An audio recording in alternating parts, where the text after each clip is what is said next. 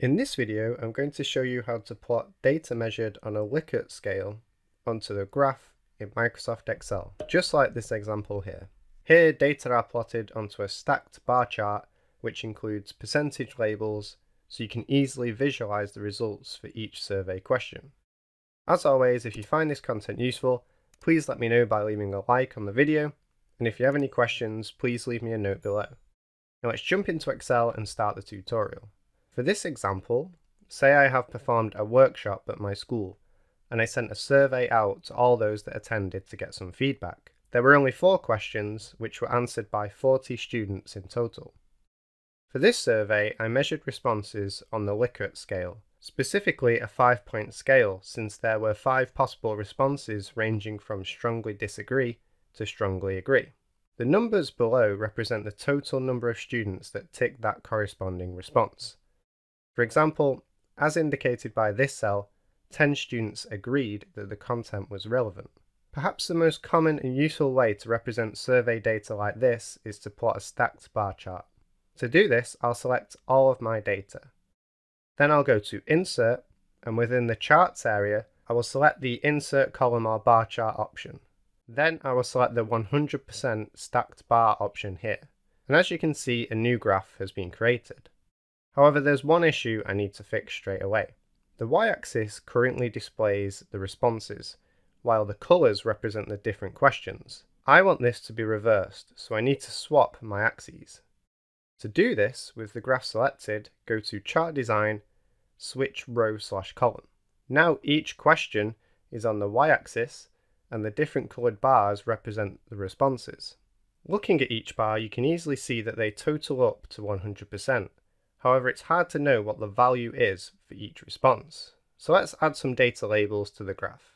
With the graph selected, go to Add Chart Element, Data Labels. Then select a suitable location. I like to use the center option. Now as you can see, the number of responses in each cell are included in each color response block. So I can easily see that 8 students disagreed that the team activity was interesting, for example. Instead of showing the number of responses in each cell, I could show the percentage value instead. To be able to do this, I need to work out the percentages of each response for each question. To do this, I'll copy my response headers. Then in my first cell, I will enter equals. Then I'll select my first cell.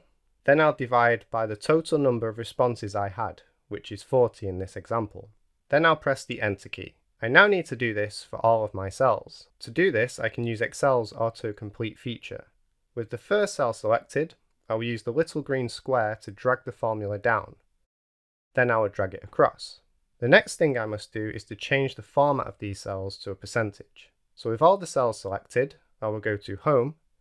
Then in the Number section here, I will use the drop-down menu to change the cell format to a percentage. To be able to add this as a data label, I will select my graph.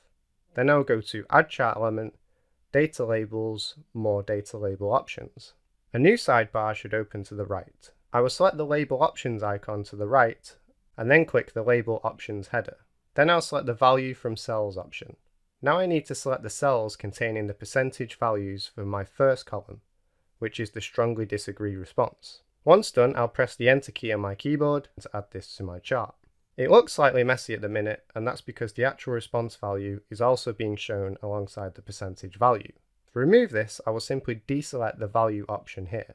Now only the percentage value is being shown. What I need to do now is repeat this process, but for the other response columns on my graph. I'll fast forward this since you already know the steps involved.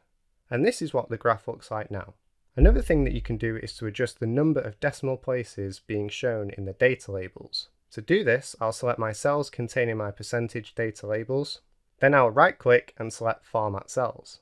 I'll then adjust the decimal places to 1 and click OK.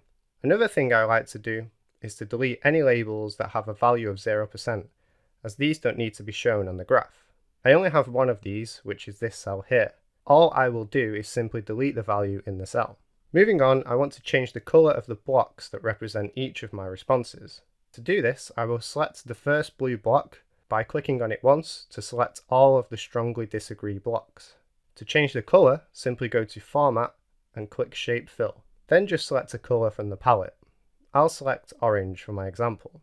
I'll then repeat this process for my other blocks. And here's my graph with the updated colours. Another thing I like to do is where it's hard to read certain data labels, such as here, I will adjust the colour of the font by selecting the data label and then going to Format and selecting the text fill option. For these blue boxes, I will show the data label as white for a better contrast. Finally, what I like to do is to remove the major grid lines and the x-axis labels. To remove these, simply click on them in the graph and press delete on your keyboard. I'll also do the same for my graph title. And there's the final product. You now know how to create a graph to display survey response data, such as that measured on a Likert scale, by using Microsoft Excel.